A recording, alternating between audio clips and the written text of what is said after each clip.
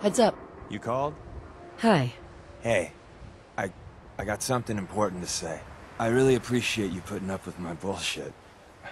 Truth is, it's been a long time since I've had a friend. I'm a liar. Everyone knows it. I make no secret of it.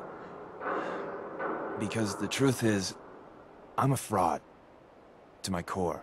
When I was young, a hell of a long time ago, I was, well, scum. I was a bigot. A very violent bigot. Were you really that bad? Worse than that.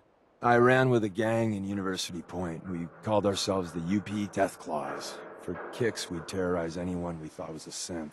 We kept egging each other on. Started with some property damage, graduated to some beatdowns, then, inevitably, a lynching. The Claw's leader was convinced we'd finally found and killed the synth. Looking back, I'm not so sure. You killed someone. That one was enough for me. It was his eyes. Those eyes haunt me. It's bulging. So I turned my back on my brothers, broke all contact. Time passed, I became a farmer, if you can believe that. Then, one day I found someone.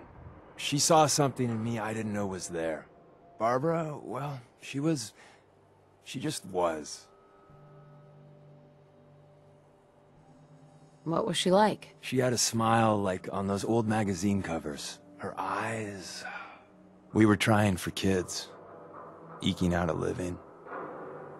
Then one day, it turns out my Barbara, she was a synth.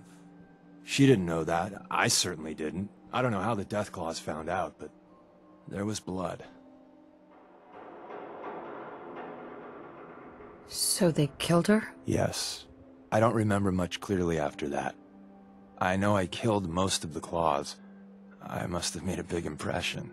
The railroad contacted me, figuring I'd be sympathetic, seeing that I lost my wife. And, well, what I did afterwards...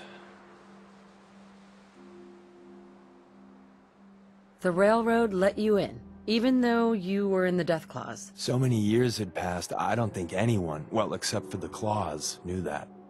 All they knew is, someone fought back. I don't even know why I lie anymore. But I can't tell the truth. Everyone, Tom, Dez, you, even that asshole Carrington, they deserve to be on the railroad. I don't. I'm everything wrong with this whole fucking Commonwealth. You're the only friend I got. I don't deserve you being okay with this. Hell, I'm not even asking for it.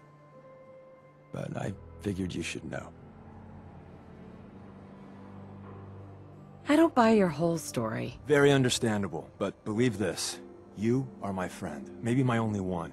Look, when shit goes down, I'm with you to the end. So, yeah. Good talk.